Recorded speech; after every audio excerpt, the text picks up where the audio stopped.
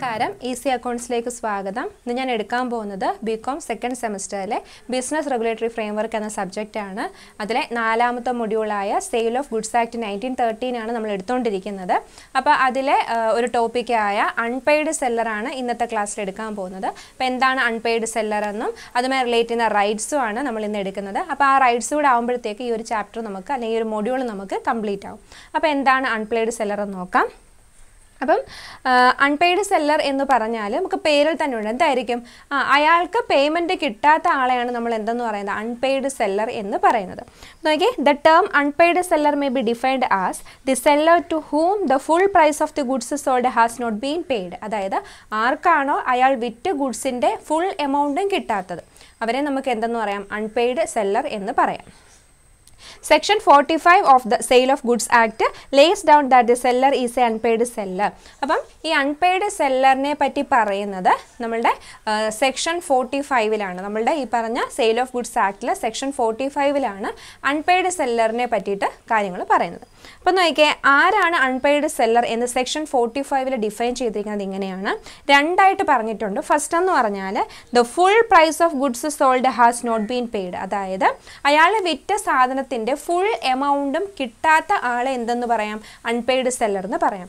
അതല്ലാതെ തന്നെ മറ്റൊരു രീതിയിൽ പറഞ്ഞാൽ A conditional payment is made by A bill of exchange or other negotiable instrument which has been ഡിസോണേർഡ് എന്ന് പറഞ്ഞാൽ ഇപ്പം ഞാനൊരു കടയിൽ പോയി സാധനം കടത്തിന് വാങ്ങി.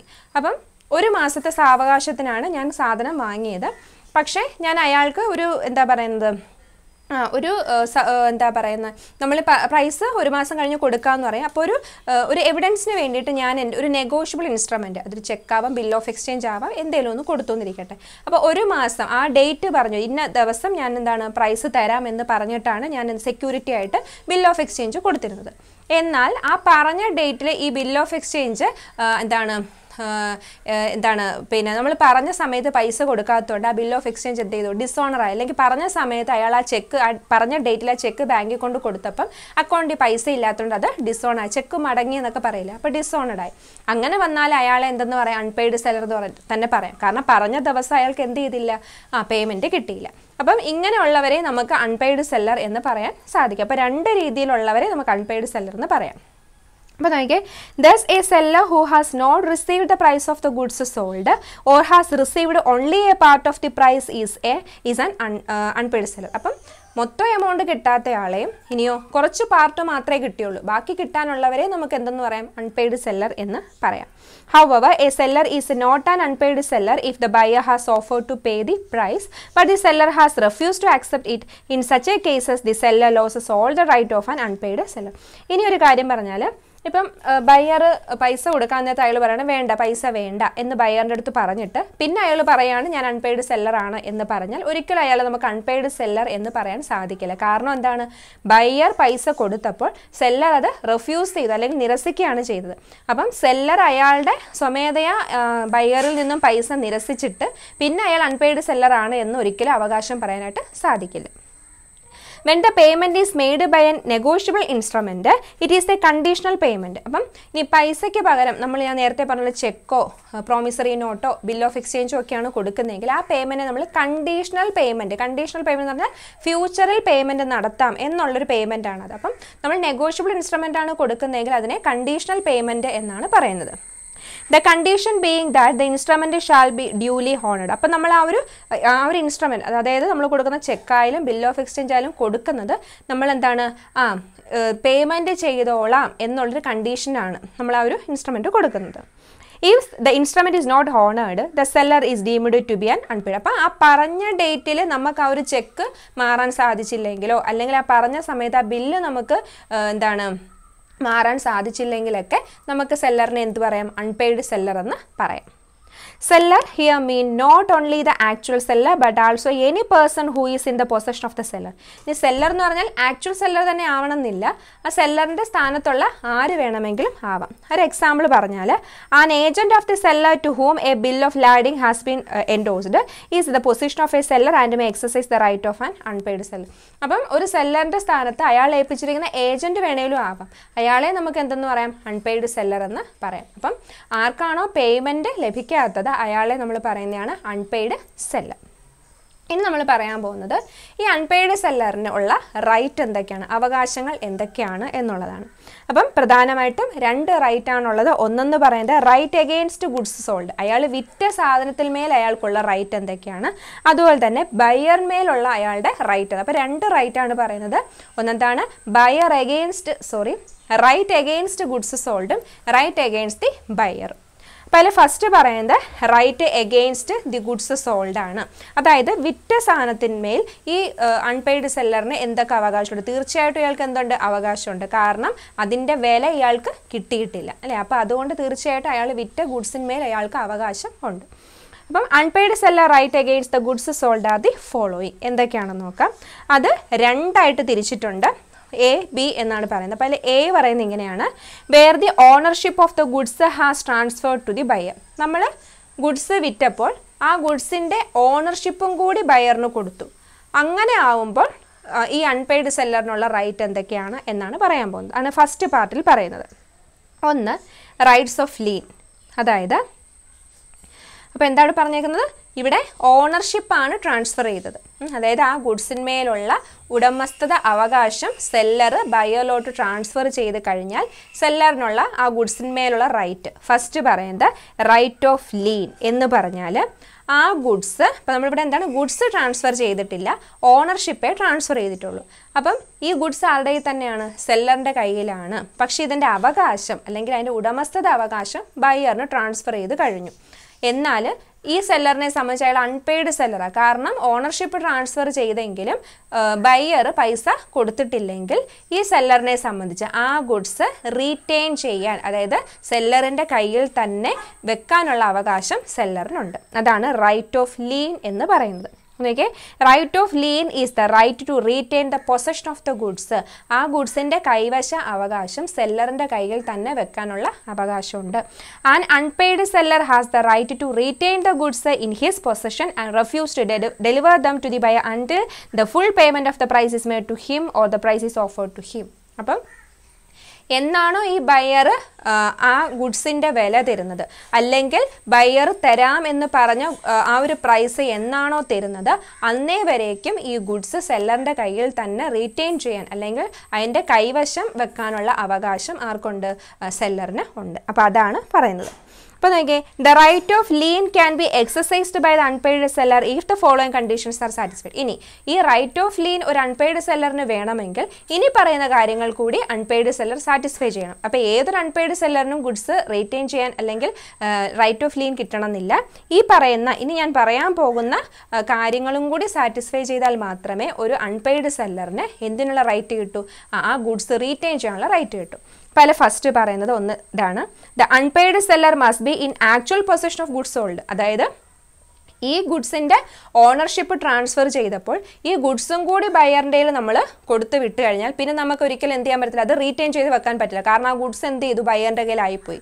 അപ്പം നമ്മൾ ഓണർഷിപ്പ് ട്രാൻസ്ഫർ ചെയ്യുകയും ഗുഡ്സ് സെല്ലറിൻ്റെ കയ്യിൽ തന്നെ ഇരിക്കുകയാണെങ്കിൽ മാത്രമേ ഈ സെല്ലറിന് എന്ത് ചെയ്യാൻ പറ്റത്തുള്ളൂ? റൈറ്റ് ഓഫ് ലീൻ എന്ന് പറയുന്ന ആ ഒരു റൈറ്റ് അയാൾക്ക് ഉണ്ടാവത്തുള്ളൂ. കാരണം അയാൾക്കത് കൈവശം വെക്കണമെങ്കിൽ ആ ഗുഡ്സ് ആരുടെ തന്നെ, അതിൻ്റെ ആക്ച്വൽ പൊസഷൻ, അതിൻ്റെ യഥാർത്ഥ കൈവശ അവകാശം ആരിൽ തന്നെ ആയിരിക്കണം? സെല്ലറിൽ തന്നെ ആയിരിക്കണം. അതാണ് ഫസ്റ്റ് റൂൾ. രണ്ടാമത് പറയുന്നത്, the unpaid seller can retain the goods only for the payment of the price of the goods. He cannot retain the goods for any other charge. For example, buyer ഈ ഗുഡ്സിൻ്റെ price തന്നു, എന്നാൽ ഇയാൾ പറയണം അത് പോരാ, ഇത്രയും ദിവസം ഞാൻ ഈ ഗുഡ്സ് ഇവിടെ സൂക്ഷിച്ചതിൻ്റെ എക്സ്ട്രാ ചാർജ് കൂടി തരണം. അങ്ങനെയൊന്നും പറഞ്ഞുകൊണ്ട് നമുക്കത് റീറ്റെയിൻ ചെയ്യാൻ പറ്റത്തില്ല. നമ്മൾ എത്ര രൂപയ്ക്കാണോ ഗുഡ്സ് വിറ്റത് ആ പൈസ ബയർ തന്നാൽ നമുക്ക് തീർച്ചയായിട്ടും ഈ ഗുഡ്സ് എന്ത് ചെയ്യാം? ബയറിന് കൊടുക്കാം. എക്സ്ട്രാ പേയ്മെൻറ്റിന് വേണ്ടിയിട്ടോ മറ്റ് ചാർജസിന് വേണ്ടിയിട്ടോ ഒന്നും നമുക്ക് ഈ ഗുഡ്സ് കൈവശം റീറ്റെയിൻ ചെയ്യാൻ പറ്റില്ല. മൂന്ന് പറയുന്നത്, wear goods are sold without any stipulation as to credit, that is in the case of cash sales the unpaid seller can retain the goods if the buyer fails to pay the whole. ഇനി കടത്തിനാണ് goods വാങ്ങിയെങ്കിൽ നമുക്ക് retain, കാരണം അയാൾ പറയുകയാണ് എൻ്റെ ഇപ്പോൾ പൈസ ഇല്ല, ഞാൻ ഇത്ര ദിവസം കഴിയുമ്പോൾ പൈസ കൊണ്ട് തരാമെന്ന് പറഞ്ഞാൽ പിന്നെ അയാൾ പൈസ തന്നില്ല എന്ന് പറഞ്ഞുകൊണ്ട് റീറ്റെയിൻ ചെയ്യാൻ പറ്റത്തില്ല. ക്യാഷ് സെയിൽസ് റെഡി പേയ്മെൻറ്റ് നടത്തേണ്ട സന്ദർഭത്തിൽ അയാൾ നടത്തിയില്ലെങ്കിൽ നമുക്ക് ആ ഗുഡ്സ് എന്ത് ചെയ്യാം? റീറ്റെയിൻ ചെയ്യാം. നാലാമത് പറയുന്നത്, where the goods are sold on credit unpaid seller can retain the goods if the buyer fail to pay the whole price after the expire of the credit period. ഇനി കടത്തിനാണ് സാധനം അയാൾ വാങ്ങിയത്, എന്നാൽ ആ പറഞ്ഞ ദിവസം കഴിഞ്ഞിട്ടും അയാൾ നമുക്ക് പ്രൈസ് തന്നില്ല, അതിൻ്റെ വില തന്നില്ല, ബയർ നമുക്ക് ആ പൈസ കൊണ്ട് തന്നില്ലെങ്കിൽ എന്ത് ചെയ്യാം, നമുക്ക് ആ ഗുഡ്സ് റീറ്റെയിൻ ചെയ്ത് വെക്കാം. പിന്നെ പറയുന്നത് where the buyer become insolvent, the unpaid seller may retain the goods until the whole price is paid. ഇനി ബയർ ഇൻസോൾവൻ്റ് ആയി പാപ്പരായി മാറിയാൽ അയാൾ എന്നാണോ പൈസ തരുന്നത് അല്ലെങ്കിൽ ഫുൾ എമൗണ്ട് തരുന്നത് അത്രയും ആ ഫുൾ എമൗണ്ട് തരുന്നത് വരെ ഈ ഗുഡ്സ് റീറ്റെയിൻ ചെയ്യാനുള്ള റൈറ്റ് ആർക്കുണ്ട്, സെല്ലറിനുണ്ട്. പിന്നെ പറയുന്നത് where the unpaid seller has delivered a part of the goods, he may exercise his lien on the remaining part of the goods. ഇനി ഒരാൾ വന്നൊരു 10 സാധനമാണ് വാങ്ങിച്ചത്, പക്ഷേ എന്താണ് കുറച്ച് എമൗണ്ട് തന്നു, അപ്പോൾ അതിൻ്റെ ഗുഡ്സ് നമുക്ക് കൊടുത്തുവിടാം. ബാക്കി പേയ്മെൻറ്റ് തരുന്നിടം വരെ നമുക്ക് റിമൈനിങ് ഗുഡ്സ് നമുക്ക് റീറ്റെയിൻ ചെയ്യാനുള്ള റൈറ്റ് ഉണ്ട്. പിന്നെ പറയുന്നത് the unpaid seller cannot be compelled to deliver A part of the goods on payment of proportionate price of the goods. അതുപോലെ തന്നെ എന്താണ് എത്രയാണോ ഏത് ഗുഡ്സ് ആണോ കൊടുത്തത് അതിൻ്റെ മാത്രം പ്രൈസ് തരാൻ വേണ്ടിയിട്ടൊന്നും കമ്പൽ ചെയ്യാനായിട്ട് പറ്റത്തില്ല. ഇവിടെ പറഞ്ഞേക്കുന്നത് unpaid seller cannot be compelled to deliver A part of the goods on payment of proportionate price of goods. അതായത് ഇപ്പോൾ ബയ്യർ ഇപ്പോൾ മൊത്തത്തിൽ ഒരു 20 ഗുഡ്സിനുള്ള ഓർഡർ തന്നു, അയാൾ 5 ഗുഡ്സിനുള്ള പ്രൈസ് തന്നു. അപ്പോൾ നമുക്ക് 20 ഗുഡ്സിനും കൂടി ഇത്ര രൂപ എന്ന് പറഞ്ഞിട്ടാണ് നമ്മളവിടെ സെയിൽ നടത്തിയത്. പക്ഷേ ബയ്യർ നമുക്ക് കുറച്ച് എമൗണ്ടേ തന്നുള്ളൂ. എന്നാൽ ആ അത്രയും എമൗണ്ട് തന്നിട്ട് അയാൾ പറയുകയാണ് ഞാൻ തന്ന പൈസയ്ക്കുള്ള സാധനം ഇങ്ങനെ തന്നേരെ, ബാക്കി ഞാൻ പിന്നീട് തരാം എന്ന് ഒരിക്കലും എന്താണ് അതിന് വേണ്ടിയിട്ട് കമ്പൽ ചെയ്യാൻ നമ്മളൊരു അൺപെയ്ഡ് സെല്ലറിനെ കമ്പൽ ചെയ്യാൻ പാടില്ല. ഹോൾ എമൗണ്ട് കൂടെ തന്നു കഴിഞ്ഞാൽ മാത്രമേ അയാൾ എന്ത് ചെയ്യത്തുള്ളൂ, മൊത്തം ഗുഡ്സും ഡെലിവർ ചെയ്യത്തുള്ളൂ. അതുവരെ അത് റീറ്റെയിൻ ചെയ്യാനുള്ള റൈറ്റ് ആർക്കുണ്ട്, സെല്ലറിന്, അൺപെയ്ഡ് സെല്ലറിനുണ്ട്. അപ്പം ഇത്രയുമാണ് റൈറ്റ് ഓഫ് ലീനകത്ത് പറയുന്നത്. അപ്പോൾ റൈറ്റ് ഓഫ് ലീൻ ഇത്രയേ ഉള്ളൂ. എമൗണ്ട് എന്നാണോ കിട്ടുന്നത് അന്ന് വരെ നമുക്ക് ആ ഗുഡ്സ് കൈവശം വെക്കാനുള്ള റൈറ്റ് ഒരു അൺപെയ്ഡ് സെല്ലറിനുണ്ട്. അപ്പോൾ അയാൾ അതുമായി ബന്ധപ്പെട്ടിട്ടുള്ള 7 റൂൾ, ഒരു അൺപെയ്ഡ് സെല്ലർ പാലിക്കേണ്ട 7 റൂളുമാണ് നമ്മൾ പറഞ്ഞത്. ഇനി അടുത്ത റൈറ്റാണ് ഒരു അൺപെയ്ഡ് സെല്ലറിനുള്ള അടുത്ത റൈറ്റാണ് പറയുന്നത് right of stoppage of goods in transit. നമ്മൾ ഗുഡ്സ് അയച്ചപ്പം നമുക്കത് പകുതി വഴിക്ക് എന്ത് ചെയ്യാം, സ്റ്റോപ്പ് ചെയ്യാനുള്ള റൈറ്റ് ഉണ്ട്. അതായത് അയാൾ ഇത്ര മണിക്കുള്ളിൽ പൈസ ഇടണം എന്ന് പറഞ്ഞു, അയാൾ ഇടാമെന്ന് പറഞ്ഞു, അത് വിശ്വസിച്ച് നമ്മൾ ഗുഡ്സ് അയച്ചുകൊണ്ടിരുന്നപ്പോഴാണ് ആ സമയമായിട്ട് ഇയാൾ എന്ത് ചെയ്യുന്നില്ല, ബയറിൻ്റെ ഭാഗത്ത് നിന്ന് യാതൊരു റെസ്പോൺസും ഇല്ല, ബയർ പൈസ തരുന്നില്ല, നമ്മൾ വിളിക്കുമ്പോൾ അയാൾ ഫോൺ അറ്റൻഡ് ചെയ്യുന്നില്ല. അപ്പോൾ നമുക്ക് എന്ത് ചെയ്യാം, അപ്പോൾ തന്നെ വിളിച്ചിട്ട് ആ ഗുഡ്സ് തിരിച്ച് റിട്ടേൺ ആയിട്ട് ഇങ്ങനെ വരാൻ വേണ്ടിയിട്ട് നമുക്ക്, അല്ലെങ്കിൽ അവിടെ കൊണ്ട് ആ ട്രാൻസിറ്റ് സ്റ്റോപ്പ് ചെയ്യാനുള്ള റൈറ്റ് അൺപെയ്ഡ് സെല്ലറിനുണ്ട്. നോക്കിയേ, the term stoppage in transit means the stopping of the goods while they are in the course of transit. അത് നമ്മൾ അയച്ചു കഴിഞ്ഞു, അതിപ്പോൾ ഗുഡ്സ് ഇൻ ട്രാൻസിറ്റ് ആണ്, പൊക്കോണ്ടിരിക്കുകയാണ്, പക്ഷെ നമുക്ക് എന്ത് ചെയ്യാം, അത് പാതി വഴി വെച്ചിട്ട് അവിടെ സ്റ്റോപ്പ് ചെയ്യാനുള്ള റൈറ്റ് ഉണ്ട്. That is in the course of transmission to the buyer. അതായത് ബയറിലോട്ട് അയക്കുന്ന വഴിക്ക് നമുക്ക് അവിടെ വെച്ച് എന്ത് ചെയ്യാം, അത് സ്റ്റോപ്പ് ചെയ്യാം. Where the unpaid seller has parted with the possession of the goods, then his lien is lost. അപ്പം ഇവിടെ നോക്കിയേ, അൺപെയ്ഡ് സെല്ലറിനെ സംബന്ധിച്ച് അയാളുടെ കൈവശാവകാശം പകുതി അവിടെ നഷ്ടമാണ്, കാരണം ഇയാൾ അയച്ചു കഴിഞ്ഞാണ്. അപ്പം but in certain circumstances the unpaid seller can stop the goods in transit and prevent them from reaching into the buyer's possession until the price is paid. അപ്പോൾ നമ്മൾ അയക്കുമ്പോൾ നമ്മുടെ കൈവശാവകാശം അവിടെ എന്താണ്, ബയറിലോട്ട് ട്രാൻസ്ഫർ ചെയ്യാനായിട്ട് പോവുകയാണ്, നമ്മുടെ കയ്യിൽ നിന്നും ഗുഡ്സ് പോയി. എന്നാൽ പോലും നമുക്ക് എന്ത് ചെയ്യാം, ചില സന്ദർഭങ്ങളിൽ അല്ലെങ്കിൽ ചില സാഹചര്യങ്ങളിൽ നമുക്ക് എന്ത് ചെയ്യാം, വിളിച്ചു പറയാം. നമുക്ക് ചില സാഹചര്യങ്ങൾ അങ്ങനെയുള്ള പറ്റും, ചിലതാണെങ്കിൽ നമ്മൾ അയച്ചു കഴിഞ്ഞാൽ പിന്നെ ഒന്നും ചെയ്യാൻ പറ്റത്തില്ല. പക്ഷേ ചില സന്ദർഭങ്ങളിൽ അയച്ചു കഴിഞ്ഞാൽ നമുക്ക് എന്ത് ചെയ്യാം, ബയർ പേയ്മെൻ്റ് ഒന്നും നടത്തുന്നില്ല എന്നുള്ള ലക്ഷണം കാണുമ്പോൾ നമുക്ക് എന്ത് ചെയ്യാം, ആ ഗുഡ്സ് അവിടെ വെച്ച് സ്റ്റോപ്പ് ചെയ്തിട്ട് അതിങ്ങ് തിരിച്ച് എത്തിക്കാനുള്ള റൈറ്റ് അൺപെയ്ഡ് സെല്ലറിനുണ്ട്.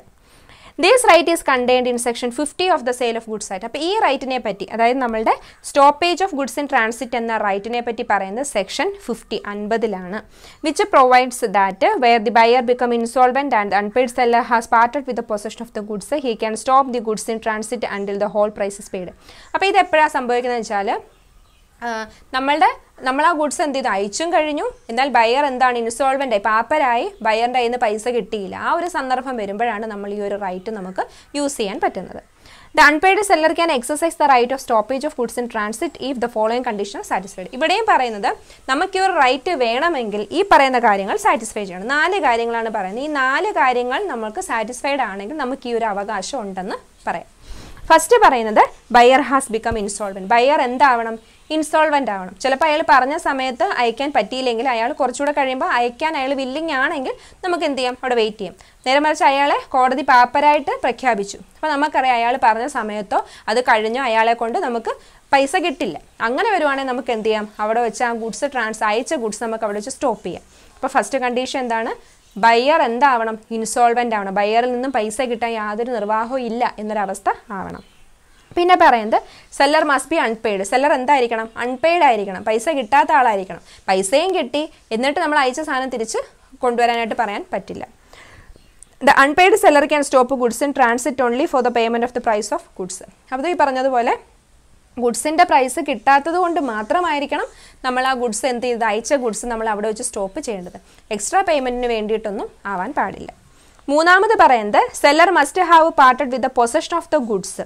അതായത് സെല്ലർ എന്താണ്? കൈവശാവകാശം മാത്രമുള്ള ആളായിരിക്കണം. നമ്മൾ എന്താണ് ഓണർഷിപ്പ് ട്രാൻസ്ഫർ ചെയ്ത് കഴിഞ്ഞിട്ടായിരിക്കണം. പിന്നെ പറയുന്നത് the goods are in the course of transit. The goods have gone out of actual possession of the seller but they have not reached in the possession of the buyer. രണ്ടിൻ്റെ ഇടയ്ക്ക് സെല്ലറിൻ്റെ കയ്യിൽ നിന്ന് പോയിട്ടുണ്ടാവണം, ബയറിൻ്റെ കയ്യിൽ എത്തിയിട്ടുണ്ടാവാനും പാടില്ല. അതായത് ട്രാൻസിറ്റ് ആണ്, നമ്മൾ അയച്ച ആ വഴിക്കായിരിക്കണം. ബയറിൻ്റെ കയ്യിൽ എത്തിക്കഴിഞ്ഞാൽ പിന്നെ നമുക്കൊന്നും ചെയ്യാൻ പറ്റത്തില്ല. സെല്ലറിൻ്റെ കയ്യിൽ നിന്നത് അയച്ച് കാണണം. അപ്പോൾ ഈ ഒരു അവസ്ഥയ്ക്കിടയിലാണ് നമ്മൾ ട്രാൻസിറ്റ് എന്ന് പറയുന്നത്. അപ്പോൾ ഈ 4 കണ്ടീഷൻസ് സാറ്റിസ്ഫൈ ചെയ്യുക എന്നുണ്ടെങ്കിൽ നമുക്ക് ഏത് റൈറ്റ് കിട്ടും? Right of stoppage of goods in transit എന്ന റൈറ്റ് ഒരു അൺപെയ്ഡ് സെല്ലറിന് കിട്ടും. ഇനി മൂന്നാമത് പറയുന്നത് റൈറ്റ് ഓഫ് റീസെയിൽ ആണ്. റൈറ്റ് ഓഫ് റീസെയിൽ എന്ന് പറഞ്ഞാൽ unpaid sellers right of resale is contained in section 54 subsection 2 of the sale of goods act which provide that if the buyer fail to pay or offer the price with a reasonable time the unpaid seller has the right to resell the goods in the following circumstances. അപ്പം നമ്മൾ unpaid സെല്ലറിൻ്റെ right പറഞ്ഞാൽ first right of lean പറഞ്ഞു, the right of stoppage of goods in transit പറഞ്ഞു. മൂന്നാമത്തെ right ആണ് right to resale എന്ന് പറഞ്ഞാൽ എന്താണ്? നമുക്ക് വീണ്ടും മറിച്ച് വിൽക്കാനുള്ള റൈറ്റ് ഉണ്ട്. തീർച്ചയായിട്ടും അതങ്ങനെയാണല്ലോ. കാരണം ഒരു ബയർ നമ്മുടെ നിന്ന് സാധനം വാങ്ങിച്ചു, പക്ഷേ അയാൾ പേയ്മെൻറ്റ് തരുന്നില്ല, ഗുഡ്സ് നമ്മുടെ തന്നെ ഇരിക്കുകയാണ്. അയാൾ പേയ്മെൻറ്റ് തരുന്നില്ല എന്ന് കാണുമ്പോൾ നമുക്ക് ആ ഗുഡ്സ് വേറൊരു ആവശ്യക്കാരന് എന്ത് ചെയ്യാം? വിൽക്കാനായിട്ട് പറ്റും. എന്നാൽ അങ്ങനെ വിൽക്കണമെങ്കിൽ ഇവിടെയും കുറച്ച് കണ്ടീഷൻസ് സാറ്റിസ്ഫൈ ചെയ്യണം. ഫസ്റ്റ് പറയുന്നത് when the goods are of a perishable nature. അതായത് ആ ഗുഡ്സ് നമുക്ക് അധികം നാളെ റീറ്റെയിൻ ചെയ്യാം, അയാൾ പൈസ തരുന്നിടം വരെ നമുക്ക് നോക്കിയിരിക്കാൻ പറ്റത്തില്ല, പെട്ടെന്ന് ചീത്തയായി പോകുന്ന ഗുഡ്സ് ആണെന്ന് ഇരിക്കട്ടെ. അങ്ങനെയാണെങ്കിൽ തീർച്ചയായിട്ടും നമുക്കത് മറ്റൊരാൾക്ക് എന്ത് ചെയ്യാം? റീസെയിൽ ചെയ്യാം. Sometimes the goods are of perishable nature and the buyer fails to pay the price within a reasonable time. In such cases, the seller can resell the goods to some other person with a reasonable time. Then the term reasonable time is a question on fact in each case. അപ്പോൾ നോക്കിയാൽ ഇപ്പോൾ ഇവിടെ പറഞ്ഞത് ഒരു reasonable ടൈമിനുള്ളിൽ ആ buyer ആ goods വാങ്ങിക്കുന്നില്ല, അതിൻ്റെ payment നടത്തുന്നില്ല. ഈ ഗുഡ്സ് പെരിഷബിൾ നേച്ചറാണ്, പെട്ടെന്ന് ചീത്തയായി പോകുന്ന ഒരു ഗുഡ്സും ആണെങ്കിൽ ആ റീസണബിൾ ടൈമിനുള്ളിൽ തന്നെ നമുക്കത് എന്ത് ചെയ്യാം? വേറൊരു വ്യക്തിക്ക് വിൽക്കാം. അതാണ് ഫസ്റ്റ്. അപ്പം നമ്മൾ റീസെയിൽ നടത്തണമെങ്കിൽ ഗുഡ്സ് എങ്ങനെയായിരിക്കണം? പെരിഷബിൾ ഇൻ നേച്ചർ ആയിരിക്കണം, പെട്ടെന്ന് ചീത്തയായി പോകുന്ന ഗുഡ്സ് ആയിരിക്കണം. അപ്പോൾ രണ്ടാമത് നോക്കാം. when the unpaid seller has exercised his right of lien or right of stoppage in transit and given notice to the buyer of his intention to resell the goods. അതായത് ഇയാൾ ഒരു unpaid seller right of lean അതും അയാൾ പ്രയോഗിച്ചു, right of stoppage of goods in ട്രാൻസിറ്റും പ്രയോഗിച്ചതിന് ശേഷം ഇയാൾ എന്ത് ചെയ്യണം? എന്നിട്ടും യാതൊരു റെസ്പോൺസും ബയറിൻ്റെ ഭാഗത്തു നിന്ന് ഇല്ല എന്നുണ്ടെങ്കിൽ അയാളിത് വിൽക്കാൻ പോകുന്നു, മറ്റൊരു റീസെയിൽ നടത്താൻ പോകുന്നു, വീണ്ടും മറിച്ച് വിൽക്കാൻ പോകുന്നു എന്നുള്ള ഒരു നോട്ടീസ് ബയറിനെ അറിയിക്കുക. അതാണ് മൂന്നാമത് പറയുന്നത്. അപ്പോൾ നോക്കിയേ, the unpaid seller has the right to resell the goods to another person if he has exercise the right of lean or stoppage in transit. ആദ്യം പറഞ്ഞ 2 റൈറ്റ്സും നടത്തിയതിന് ശേഷം യാതൊരു റെസ്പോൺസ് ഇല്ലെങ്കിൽ ഇയാൾക്ക് എന്ത് ചെയ്യാം? അത് റീസെയിൽ നടത്താം. In this case, he should give a notice to the buyer of his intention to resell. അയാളെ അറിയിക്കണം, ഇയാൾ ഇതുപോലെ അത് മറിച്ച് വിൽക്കാനായിട്ട് പോകുന്നു എന്നുള്ള കാര്യം ബയറിനെ അറിയിക്കണം. എന്നാൽ even after the receipt of such notice, the buyer does not pay or tender the price within a reasonable time, the seller may resell the goods. In such cases, on the resale of the goods, the seller is entitled to. അപ്പം ഈ notice ബയറിൻ്റെ കിട്ടിയിട്ടും ബയറിൻ്റെ ഭാഗത്തുനിന്ന് യാതൊരു പ്രതികരണവും ഇല്ല എന്നുണ്ടെങ്കിൽ ഇയാൾക്ക് എന്ത് ചെയ്യാം? അത് മറിച്ച് വിൽക്കാം. പക്ഷേ 2 കാര്യങ്ങൾ പറയുന്നുണ്ട്. അയാൾക്ക് മറിച്ച് വിൽക്കുന്ന സമയത്ത് ഒരു സെല്ലറിനെ സംബന്ധിച്ച് 2 കാര്യങ്ങൾ ശ്രദ്ധിക്കേണ്ട കാര്യമുണ്ട്. ഒന്നെന്ന് പറഞ്ഞാൽ recover the difference between the contract price and resale price from the original buyer as damage. അതായത് ഇയാൾ ആദ്യത്തെ ഒറിജിനൽ ബയറിൻ്റെ, അതായത് ആദ്യമായിട്ട് നമ്മൾ ആർക്കാണോ വിൽക്കാമെന്ന് പറഞ്ഞത് അയാൾക്കിത് 1000 രൂപയ്ക്കാണ് നമ്മൾ വിൽക്കാമെന്ന് പറഞ്ഞത്. പക്ഷേ നമ്മൾ അയാൾ പൈസ തരാത്തതുകൊണ്ട് നമ്മളിത് മറിച്ച് വിറ്റപ്പം 800 രൂപയ്ക്കാണ് വിറ്റത്. അപ്പോൾ നമ്മളെ സംബന്ധിച്ച് കോൺട്രാക്റ്റ് പ്രൈസ് എത്രയാണ്? 1000 ആണ്. അതായത് നമ്മൾ ആദ്യത്തെ കോൺട്രാക്റ്റ് എത്രയാണ്? അതാണ് കോൺട്രാക്റ്റ് പ്രൈസ്. അപ്പോൾ നമ്മൾ ആദ്യത്തെ കോൺട്രാക്റ്റിനകത്ത് കോൺട്രാക്റ്റ് പ്രൈസ് എന്ന് പറയുന്നത് 1000 രൂപയ്ക്ക് നമ്മൾ വിൽക്കാമെന്നാണ് പറഞ്ഞത്. എന്നാൽ അയാളത് പൈസ തരാത്തതുകൊണ്ട് നമ്മൾ റീസെയിൽ നടത്തി, അത് 800 രൂപയ്ക്കാണ്. അപ്പോൾ നമ്മളെ സംബന്ധിച്ച് ഒരു 200 രൂപ എന്ത് വന്നു? ഇവിടെ നഷ്ടം വന്നു അല്ലേ? 1000 രൂപയ്ക്ക് വിൽക്കേണ്ട സാധനം നമ്മൾ മറിച്ച് വിറ്റപ്പം 800 രൂപയെ കിട്ടിയുള്ളൂ. അപ്പോൾ 200 രൂപയുടെ എന്ത് വന്നു? നമുക്കൊരു ഡിഫറൻസ് വന്നു. ഈ ഡിഫറൻസ് ഈ ആദ്യത്തെ ആളുടെ, അതായത് ആരാണോ പേയ്മെൻറ്റ് നടത്താഞ്ഞത് ആ ഒറിജിനൽ ബയറിൽ നിന്നും ഡാമേജ് ആയിട്ട് നമുക്ക് എന്ത് ചെയ്യാം? അയാളിൽ നിന്ന് ഈടാക്കാം. ദെൻ രണ്ടാമത്തെ കാര്യം പറഞ്ഞത്, ഇനി നമ്മൾ കോൺട്രാക്റ്റ് പ്രൈസിൽ പറഞ്ഞതോ 1000 ആണ്, പക്ഷേ റീസെയിൽ നടത്തിയതോ 1200 ഇപ്പോൾ ഇവിടെ നമുക്ക് എന്ത് സംഭവിച്ചു? 200 രൂപയുടെ പ്രോഫിറ്റ് ഉണ്ടായി. പ്രോഫിറ്റ് ഉണ്ടാകുമ്പോൾ നമുക്കതെന്താണ്? ലാഭമാണ്. ഒരു അൺപെയ്ഡ് സെല്ലറിനെ സംബന്ധിച്ച് അത് ലാഭമായിട്ടും ട്രീറ്റ് ചെയ്യാം. ഇനി അടുത്ത പറയുന്നത് റീസെയിൽ നടത്തുമ്പോൾ അടുത്ത പറയുന്നത് where the seller expressly reserve his right of resale. അതായത് sometimes it is expressly agreed between the seller and buyer that in case buyer make default in payment of the praise the seller will resale the goods to another person. In such cases the seller is said to has reserved his right of resale and he may resell the goods on the default of buyer. In this case the seller is not required to give a notice of resale to the buyer. ഇനി മറ്റൊരു സന്ദർഭം പറയുന്നത്, നമ്മുടെ ആ ഒരു contract സമയത്ത് തന്നെ seller ബയറിനെ അറിയിക്കുകയാണ്, പറഞ്ഞ സമയത്ത് നിങ്ങൾ പേയ്മെൻറ്റ് നടത്തിയില്ല എന്നുണ്ടെങ്കിൽ ഞാൻ എന്ത് ചെയ്യും? ഈ ഗുഡ്സ് മറിച്ച് വിൽക്കും എന്ന് നമ്മൾ ഓൾറെഡി നമ്മളത് എക്സ്പ്രസ് ചെയ്തിട്ടുണ്ടെന്നുണ്ടെങ്കിൽ നമ്മളെ സംബന്ധിച്ച്, ഒരു സെല്ലറിനെ സംബന്ധിച്ച് അത് ബയറിന് നോട്ടീസ് കൊടുക്കേണ്ടുന്ന കാര്യമില്ല. ഇല്ലെങ്കിൽ മാത്രം എന്ത് ചെയ്താൽ മതി? ആദ്യത്തെ right of ലീനും right of stoppage of ട്രാൻസിറ്റും ഒക്കെ കഴിഞ്ഞതിന് ശേഷം നമ്മൾ നോട്ടീസ് അയച്ചാൽ മതി. ഇല്ല, നമ്മൾ ആദ്യമേ ഇത് മുൻകൂട്ടി പറഞ്ഞിട്ടുണ്ടെങ്കിൽ നമ്മൾ നോട്ടീസ് ഒന്നും അയക്കണ്ട, നമുക്ക് എന്ത് ചെയ്യാം? ആ ഗുഡ്സ് റീസെയിൽ നടത്താം. അപ്പോൾ ഇത്രയുമാണ് നമ്മളുടെ റൈറ്റ് ഓഫ് റീസെയിലിനകത്ത് 3 കാര്യങ്ങൾ. അപ്പോൾ ഇത്രയും ആയപ്പം നമ്മുടെ ഫസ്റ്റ്, അതായത് right against goods സോൾഡിൻ്റെ first point കഴിഞ്ഞു. അതായത് എന്തായിരുന്നു? Where ownership of goods has been transferred to ബയറിനകത്ത് വന്ന 3 കാര്യങ്ങളും കഴിഞ്ഞു.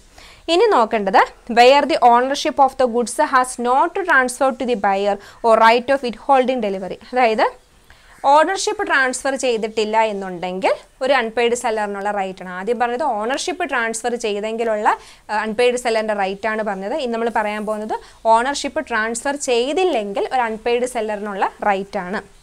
അതായത് ഇത്രയേ ഉള്ളൂ. അതിൽ പറയുന്നത് sometimes the ownership of the goods sold is not transferred to the buyer, then the unpaid seller has the right of withholding the delivery of the goods if the buyer failed to pay the price. Ownership ഒന്നും transfer ചെയ്തിട്ടില്ല എന്നുണ്ടെങ്കിൽ നമുക്കത് എന്ത് ചെയ്യാം? Withhold ചെയ്യാം അല്ലേ? അവിടെ വെച്ച് നമ്മൾക്ക് എന്ത് ചെയ്യാം? ബാൻ ചെയ്യാം. ആ ഒരു ഗുഡ്സിൻ്റെ ഡെലിവറി നമുക്ക് അവിടെ വിത്ത്ഹോൾഡ് ചെയ്യാനായിട്ട് സാധിക്കും.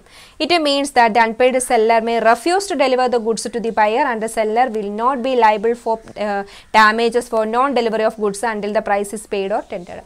നമുക്ക് ആ ഗുഡ്സ് ബയറിന് ഡെലിവർ ചെയ്യാതിരിക്കാം. ഇനി ബയർ നമുക്കെതിരെ ഡാമേജസിന് ക്ലെയിം ചെയ്താലും നമുക്ക് എന്ത് ചെയ്യാം? അത് കൊടുക്കേണ്ട കാര്യമില്ല. കാരണം അയാൾ പൈസ തരാത്തതുകൊണ്ടാണ് നമ്മൾ ഗുഡ്സ് അയക്കാത്തത് എന്ന് നമുക്കവിടെ പറയാം. It may be noted that the right of withholding delivery is in the addition to other remedies available to the seller. The right is similar to and co-extensive with the right of lien and stoppage of the goods in transit. അപ്പോൾ നമ്മൾ എന്ത് ചെയ്യണം? നേരത്തെ പറഞ്ഞ right ഒക്കെ തന്നെ നമുക്കിവിടെയും apply ചെയ്യാം. എന്താണ്? Right of lean. അയാൾ പൈസ തരുന്ന വരെ നമുക്കത് എന്താണ്? കൈവശം വെക്കാം. പിന്നെ പറഞ്ഞ പോലെ ട്രാൻസിറ്റ് ചെയ്തെങ്കിൽ അത് പകുതി കൊണ്ട് നമുക്ക് സ്റ്റോപ്പ് ചെയ്യാം. ഇതൊക്കെ നമുക്ക് ചെയ്യാവുന്നതാണ്. അപ്പം ഇത്രയുമാണ് നമ്മളുടെ എന്താണ്? ഗുഡ്സ് സോൾഡ്, അതായത് റൈറ്റ് എഗെയിൻസ്റ്റ് ഗുഡ്സ് സോൾഡ്. അതായത് ഒരു അൺപെയ്ഡ് സെല്ലറിൻ്റെ 2 റൈറ്റിനകത്ത് ഫസ്റ്റ് റൈറ്റാണ് നമ്മളിപ്പോൾ പറഞ്ഞത്. ഇനി നമുക്ക് ഒരു റൈറ്റും കൂടെ ഉള്ളൂ പറയാനായിട്ട്. അത് നമുക്ക് അടുത്ത ക്ലാസ്സിൽ കാണാം.